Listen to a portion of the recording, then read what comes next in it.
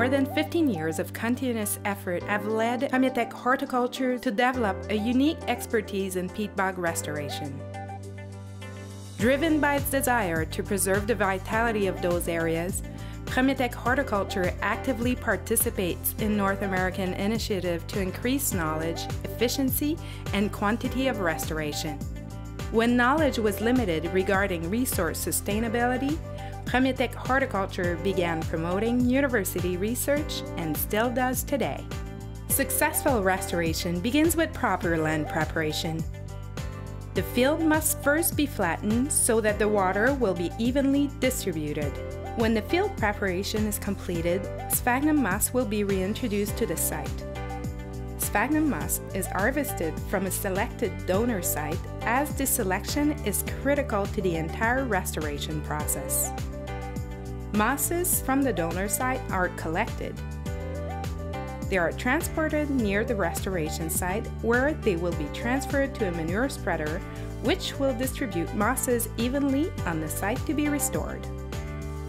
It is essential that the fresh mosses spread on the site get the adequate protection from harsh weather conditions. Straw is the perfect solution and optimizes results. The straw forms a layer of air above the ground to keep the spread material cool and moist while allowing enough light to encourage plant growth. At this stage, two conditions will secure the success of the restoration: water availability and fertilization. Blocking the peat bog ditches that once served for harvesting will ensure accurate water levels, and fertilization will aid plant establishment. In optimal condition, the establishment of the sphagnum moss usually takes 2 to 3 years.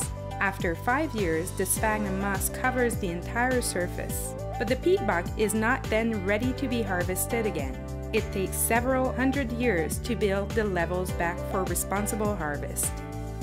Needless to say that those who do embrace restoration in their practices do not do it for their benefit, but do it out of belief to return the site to a functional wetland that will accumulate peat and capture carbon again.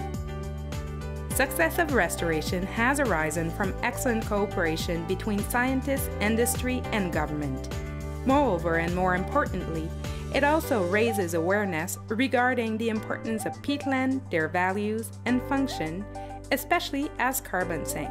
Therefore, the importance of sustainable practices and a long-term vision become essential.